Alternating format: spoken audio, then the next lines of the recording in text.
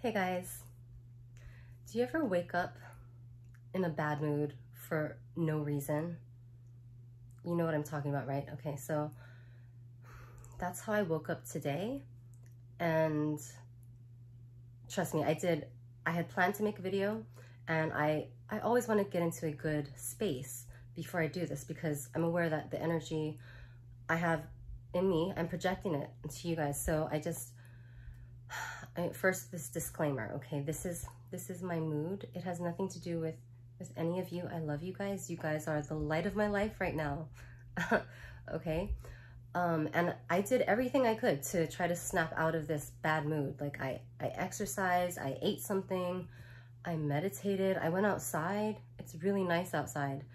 I listened to music, like that usually lifts my spirits, and like nothing fucking worked, okay? So I'm just in a bad mood. I'm just angry. And, you know, I was like, I think we can make it work, okay? We're gonna talk about anger today and the anger you experience after you leave the narcissist, because there's a lot. There's so much anger, okay? But anyway, before I get into that, when you do wake up in a bad mood, or if you get a mood swing that just seems to come out of nowhere, you know, like I went to sleep happy last night. There's no reason why I should have woken up angry, okay? I'm gonna tell you something. 90% of the emotions that you feel are not even yours. Yeah. Okay, so we have our own consciousness, right? But there's also this thing called the collective consciousness, which is basically it's the consciousness, the thoughts, awareness of everybody on the planet and everybody who has ever been on the planet, okay? It's the collective consciousness. And so sometimes when you go to sleep at night, you know how I mentioned in a previous video how we're all connected through empathy, right? So there's a visceral function for that. Like, let's say we're all cave people, okay? Or like, whatever, we're tribe living in the wild, and if, you know, somebody else in our tribe like is in danger, or, you know, something really bad is happening and you pick up on that, it's like our way of letting each other know, or that somebody else is in danger, or that there's an imminent threat. It's a survival thing.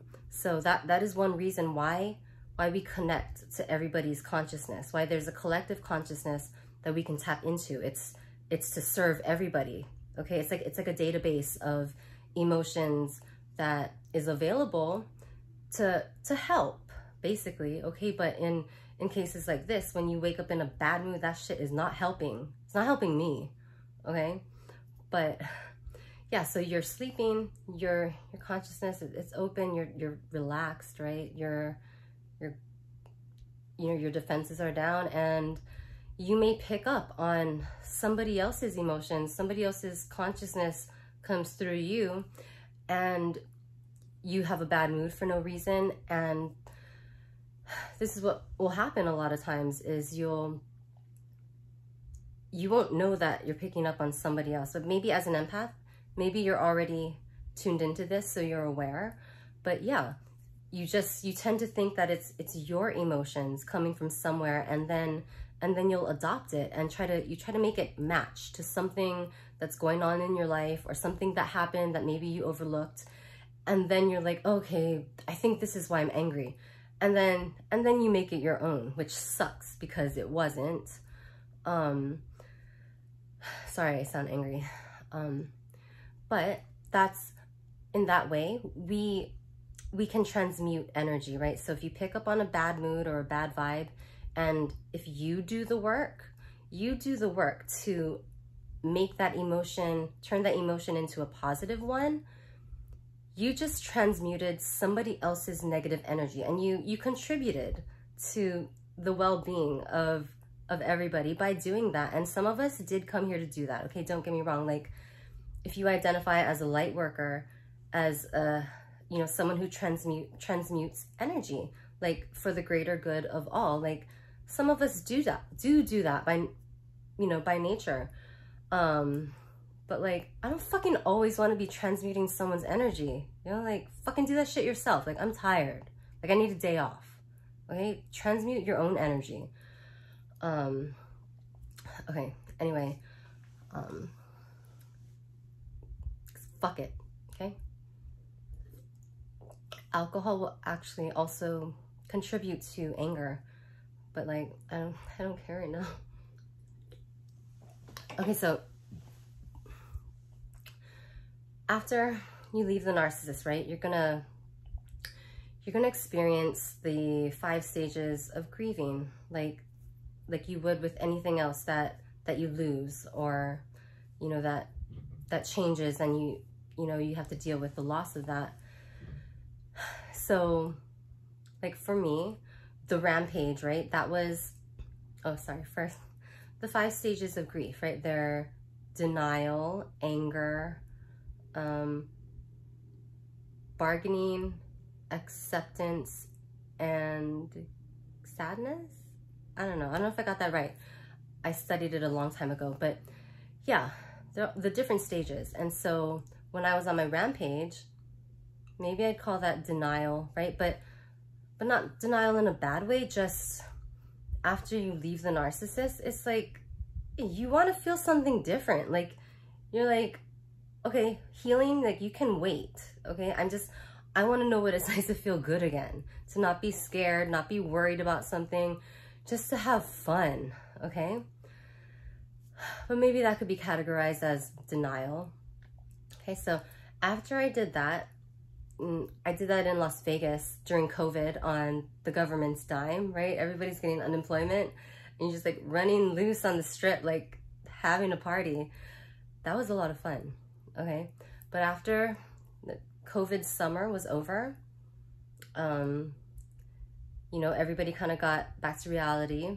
I got my own place first I was staying with friends, but after that I got my own place in fucking shithole northern Las Vegas.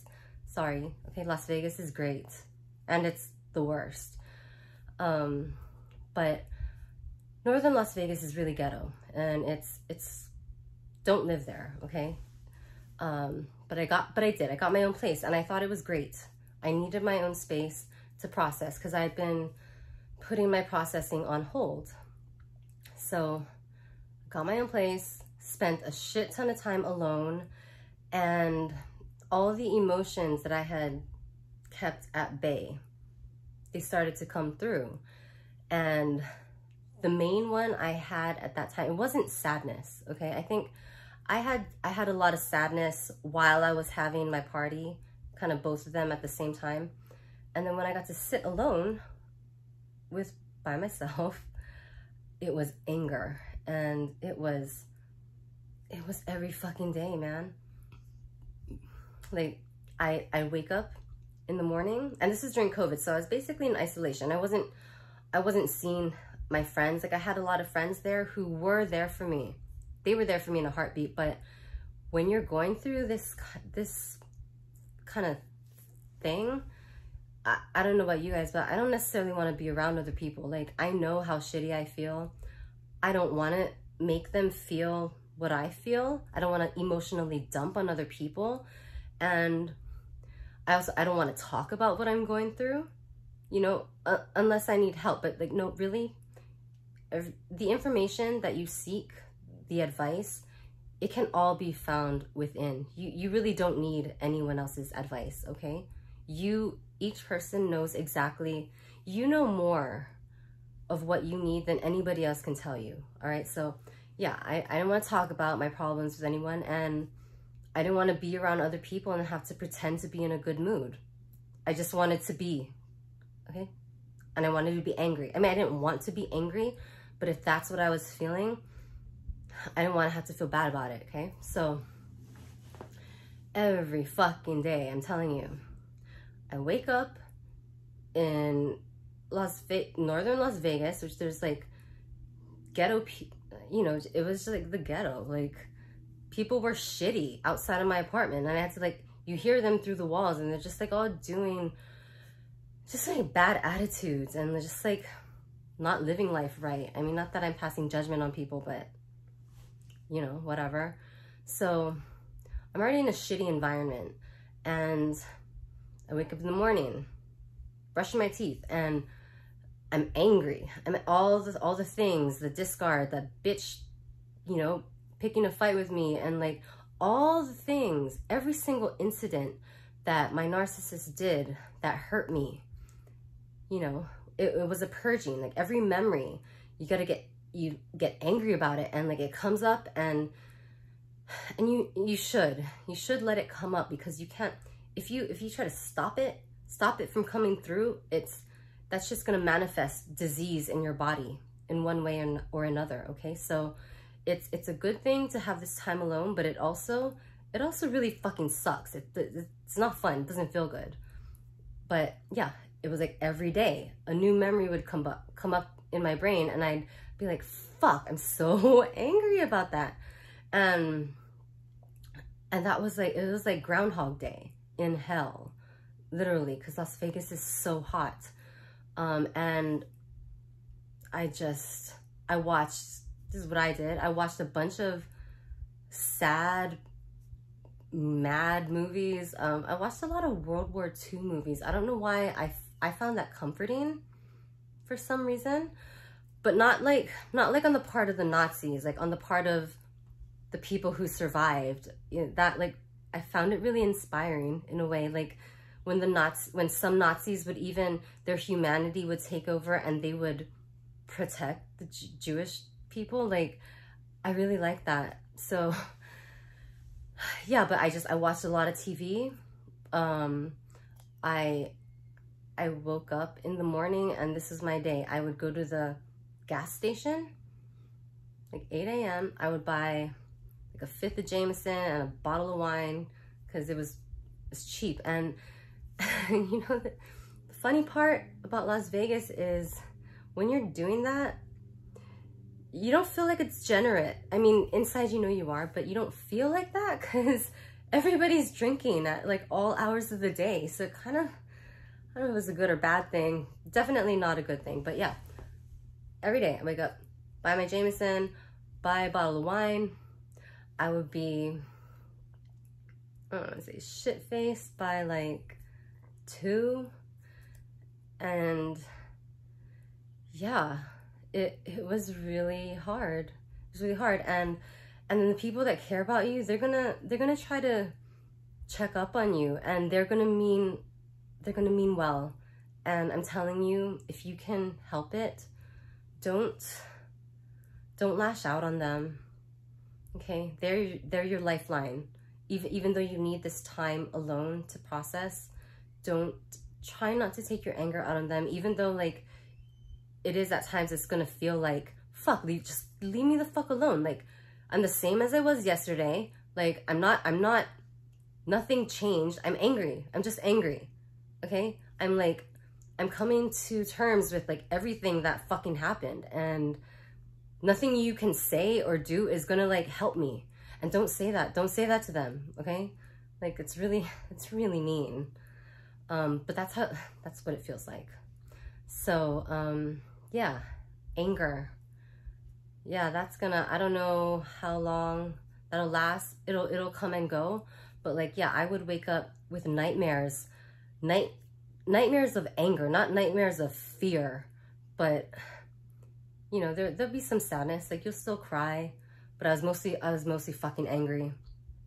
And you just gotta feel it, you know? But, oh, I feel better. A little. I feel a little better, okay? But yeah, so that was anger. I woke up with anger today. I don't think it was mine, but I'm gonna try to get through the rest of my day. Okay, but yeah, so healing from the narcissist, it's not all fucking rainbows and sunshine, like I said in my last video, like, oh, I'm thriving. Yeah, okay. I mean, no, I am thriving now.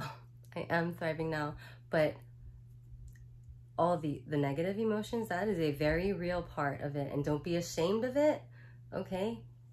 Bring it on. Like, what I think about, like, when you hit rock bottom is there's a certain comfort in being at rock bottom, because you can kind of relax because you're at rock bottom. It's not going to get any worse than this. Okay? You can only go up from rock bottom. So anyway, I hope that was helpful to somebody. It was kind of helpful to me. I feel a little lighter. So thank you. And again, none of that projected on you guys. I love you guys. And yeah, I'll see you in my next video, okay? Bye.